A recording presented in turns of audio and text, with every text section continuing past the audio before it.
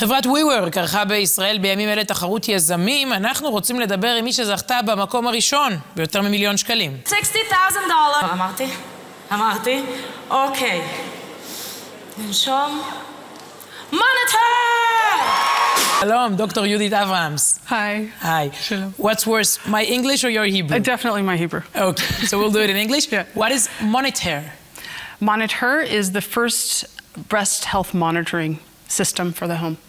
And you're promoting it and trying to sell it, but now, I mean, can someone use it now, or is it not available yet? No, it is not available yet. It won't be available for some time. What are you doing now in order to promote it? What we have right now is an FDA-approved software that has been proven, and yeah, it's a lot. It was proven to outperform radiologists by 15% in differentiating between benign and malignant tumors in multiple clinical studies across the United States. Okay.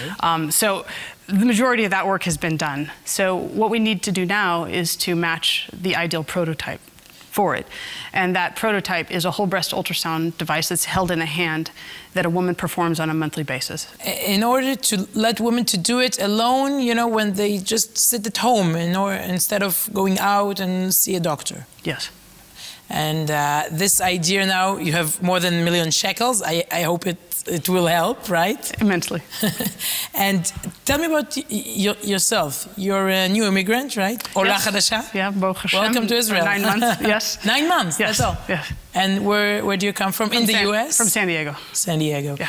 And you also converted into Judaism. I did 24 years ago. Yeah. Wow. And you worked as a scientist in NASA? Yes, I did. Why did you do that? For a couple of years.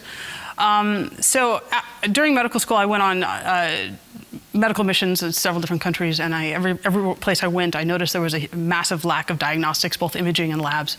And so I decided to combine my skills as an engineer and as a physician to bring them together. And I applied for a program called Singularity University on the NASA campus and received a substantial scholarship to do so. And through that experience, I landed myself a postdoctoral position at NASA for the next 2 years. Uh-huh. And what made you choose this country and this nation?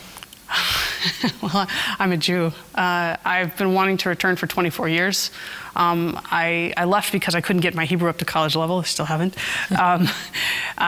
To go back to the States and go to medical school and finish my education, but 24 years went by, and I ended up with a vast amount of education that has culminated into this project, and now I'm back to make it a reality here. Now, this startup can change the lives of millions of women, maybe save their lives, right? Yeah. If it will work. Yeah. That's your dream? That is my dream. That is my dream and my purpose. And who came up with this startup, with the idea? You know, we all stand on the shoulders of giants. And this idea has been in development for many years. It started when I was at NASA, and I lost my cousin, who was a breast cancer survivor and prominent gynecologist who was passionate about early detection of breast cancer. And so I started thinking about the potential use of ultrasound for early detection of breast cancer. And just over the years and through another position that I had and other collaborations and meeting scientists, the idea culminated in the last few months, really, and I filed a patent while I was here in Israel. You look surprised when you won. You know, thousands of people, so many Israelis, young startups, and you were chosen. It was really an honor. There were other ideas that you thought maybe they will win? I mean, other things that you thought, hey, they're better. You don't know. You never know what's going to appeal to people. I didn't really focus on that. I just tried to focus on why I was there. Okay, tell me, what do you think about Israel so far? As a doctor, as an engineer, as a startup woman, how is it here? I think it's got to be one of the most exciting places to be. When you're here, you automatically feel like you're contributing. You're somewhat of a pioneer when you come here. And there isn't any other place in the world where I would want to do this. And the gentleman who actually developed the software, I found out much later, actually had a dream to bring it here to Israel. So I'm also carrying out part of his dream as well. Okay, yeah. You are a pioneer. Thank you, Dr. Abrams, and good luck. Thank you so much.